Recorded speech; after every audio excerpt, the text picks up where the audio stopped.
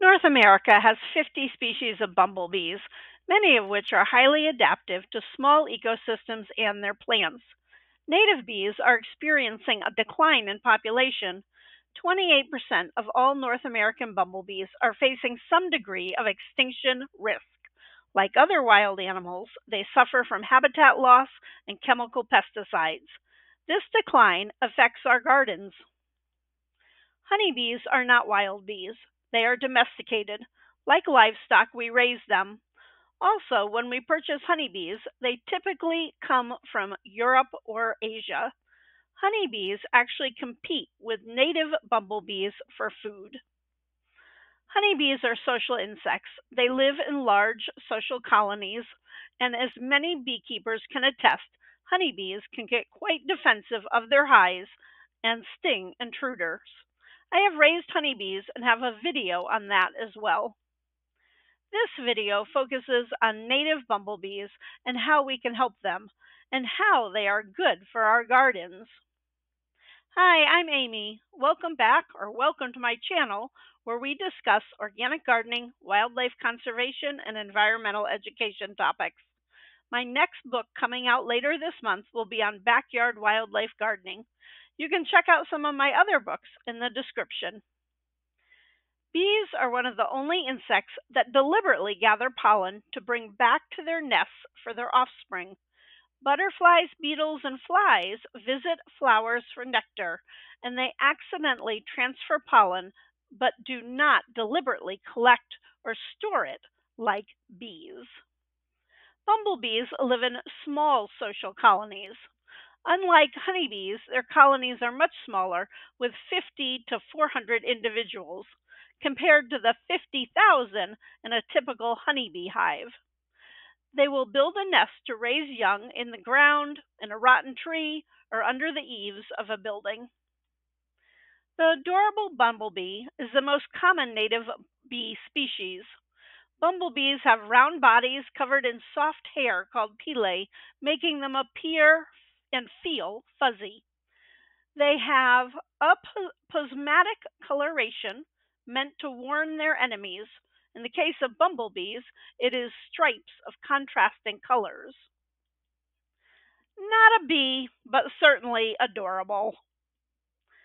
Bumblebees are one of the few pollinators capable of buzz pollination, a technique where they vibrate their flight muscles to shake pollen loose from certain flowers.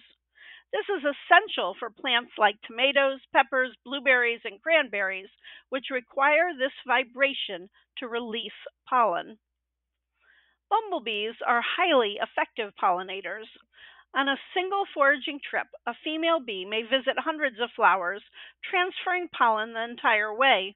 In contrast, when butterflies and moths visit flowers, they feed on nectar and not necessarily to collect pollen. Thus, they come in contact less frequently with the flower's anthers. Bumblebees have pollen baskets, corbiculae, on the hind legs of honeybees. They also have special hairs on their legs which help to carry and to help to gather and carry the pollen. If you are on a larger screen, I just love the way their legs look all glittery with the pollen.